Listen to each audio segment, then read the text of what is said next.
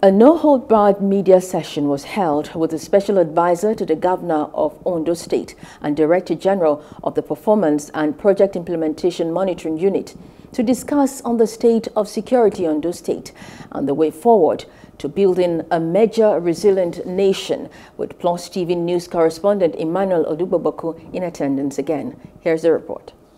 A no-hold-barred session where media personnel and the Special Advisor to the Governor of Ondo State and Director General of the Performance and Project Implementation Monitoring Unit, Engineer Babajide Akeredolu, to discuss on the level of security in the state.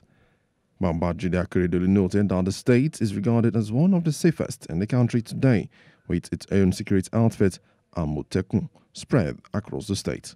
Ondo State is still one of the safest states in this country. I mean, I look at the newspapers regularly. You hardly hear of incidences on a daily basis, but you would hear of one big incident in Ondo. And of course, usually the large ones are the ones that are loudest.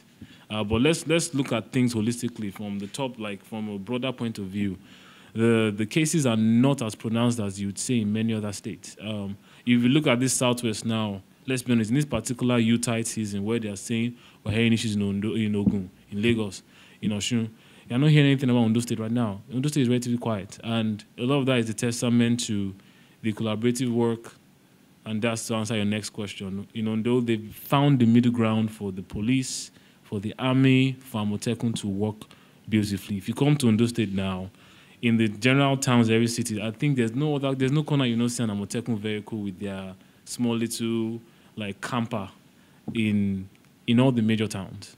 The Special Advisor, who reacted to the issue of restructuring, which has been the call of many Nigerians today, said every state must be autonomous, as Engineer Akeredolu gave his insight as to the actual meaning of restructuring. Having to always go to Abuja to do things that never really made that much sense to me.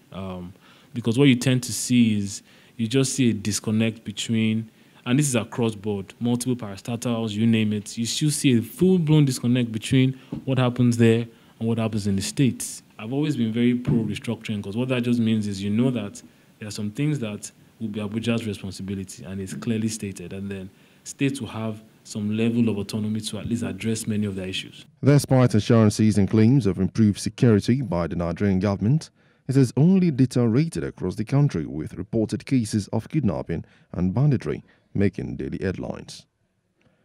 Emmanuel Oduboboko, Plus TV News. Hello, hope you enjoyed the news. Please do subscribe to our YouTube channel and don't forget to hit the notification button so you get notified about fresh news updates.